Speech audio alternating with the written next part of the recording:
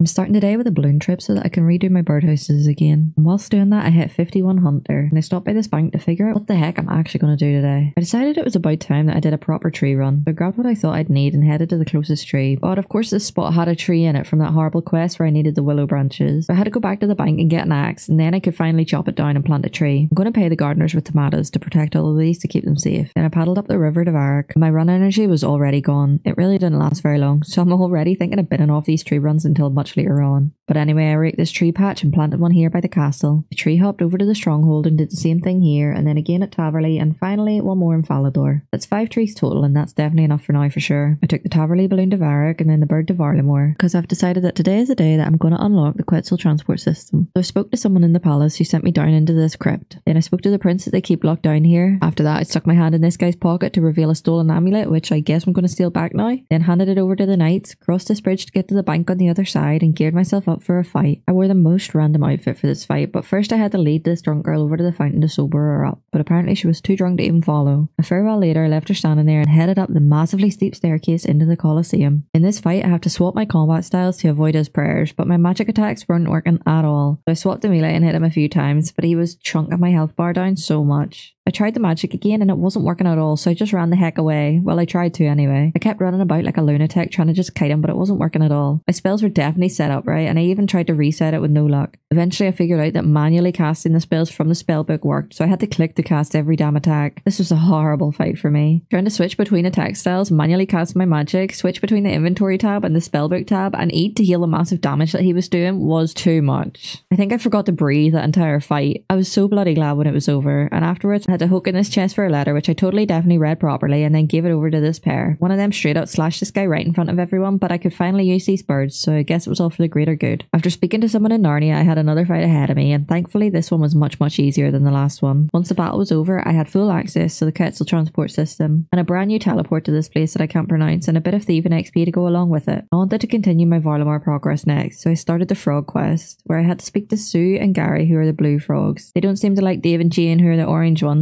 I totally took sides, sabotaged the lily pad for them, and caused this frog to drown because Gary forgot to say that he couldn't swim. Now the frogs started throwing out demands, which I had to relay to their boss Marcellus. He wasn't falling for it though, so the frogs came up with some elaborate plan where I stole his love letters and hid his toy plushie in the poop over here. Then that frog from earlier came back from the dead and sneak attacked me from behind, but one big hard whack with my stick sorted him out, and Marcellus was finally willing to accept the frog's demands. And with that I have access to a new hardwood patch, some woodcutting XP, and a nice round 125 quest points. I banked at the Hunter Guild and then decided that it was as good a time as any to do some rumours. Black warlocks were up first, and I found it much easier to tag these little things to catch them. Once that task was finished, I went straight to get another, which took me into the desert where I had to catch these orange salamanders. Saber-toothed Kebbit was up next, which is this flippin' deadfall trap again. These ones take forever to do. And then just what I wanted for the next one was another deadfall for wild Kebbits. After that I had to catch butterflies again, which I much prefer doing. It's probably one of my favourite rumours to do right now actually. And that was my 10th task anyway, so I climbed up to the top of the tree and spoke to this man after it. He gave me a free whistle blueprint, which I used immediately, and then I tellied over to Lumbridge just so that I could take this bird straight back. From this bird I could travel over to the town centre and then hop onto the Varric bird, which is only like 3 squares away. This thing is handy as hell. From here I started replacing all of my trees from earlier, starting with this castle one in Varric, and then the stronghold, then Taverley, then Falador, and finally Lumbridge. I didn't even up a farming level from doing all that though, but I did get a Spori seed, whatever the heck that is. But I'll figure that out later because I'm logging out there for today.